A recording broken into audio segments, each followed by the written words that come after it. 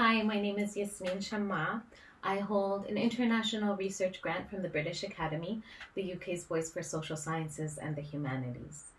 The grant I hold supports the creation of a digital archive called Making Home Away. I've been working on this website with Dr. Susan Ilkin and Dr. Vicky Squire, who are the co-investigators on this project, and Dr. Helen Underhill, the research assistant. Dr. Squire, Dr. Ilkin, and I have been conducting interviews with Syrian refugees who are living displaced throughout the world. We've been asking them more specifically about the ways in which they make homes away. That is, how do they nest? How do they recreate the comforts of home, despite the fact that the spaces in which they live are often temporary, liminal spaces? Because my own background is in literary studies, I carry a lot of poems with me in my heart, to borrow from E.E. Cummings, as I have these conversations with Syrian refugees, mostly in Arabic. The poems I think of are mostly in English because that's my own sort of professional field of interest, but they're also international poems.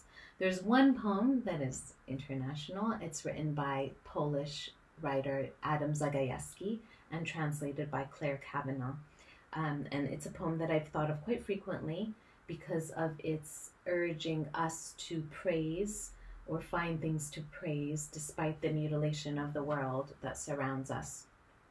So I'm going to share that poem with you today.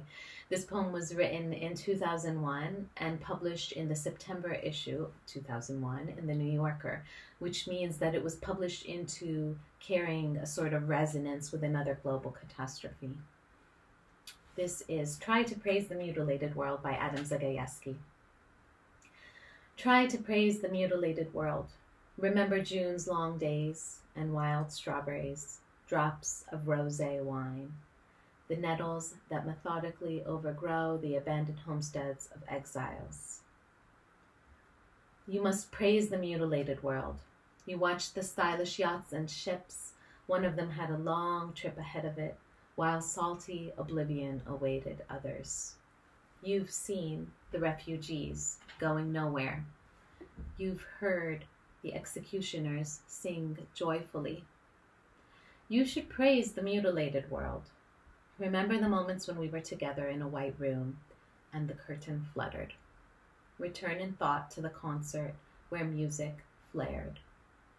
You gathered acorns in the park in autumn and leaves eddied over the earth's scars. Praise the mutilated world, and the gray feather a thrush lost, and the gentle light that strays and vanishes and returns.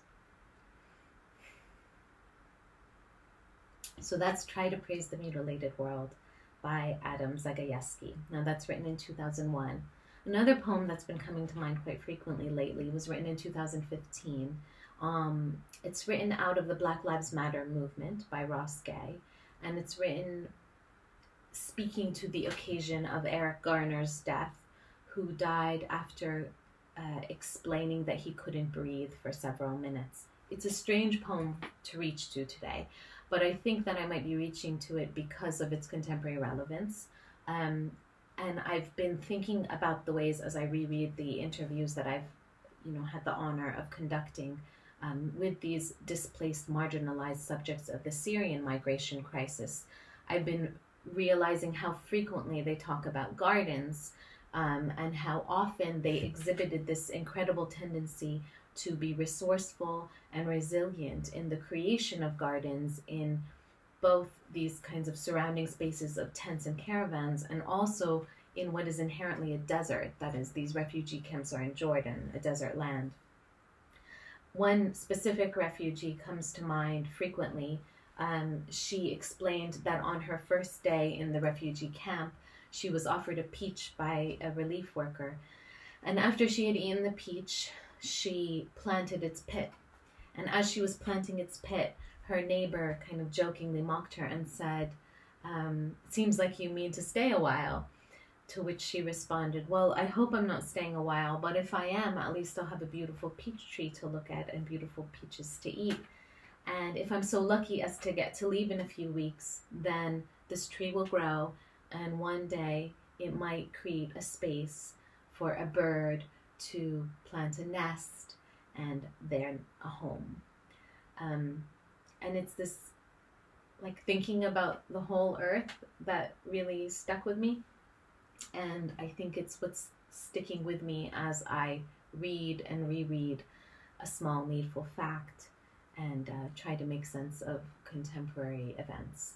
So this is A Small Needful Fact by Ross Gay. It's a short poem, it's 15 lines, and I should say that it has a lot of commas in it, which encourage the reader to take a lot of breaths. So pardon me as I breathe through it. A Small Needful Fact by Ross Gay.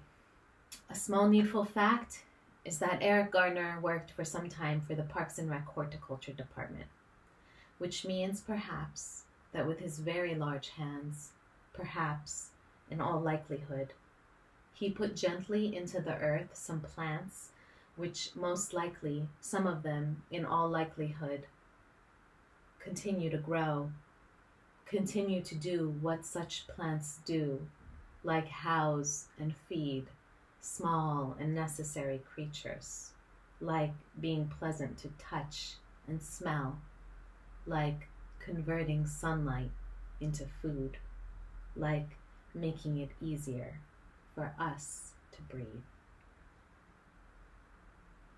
Thanks for listening today.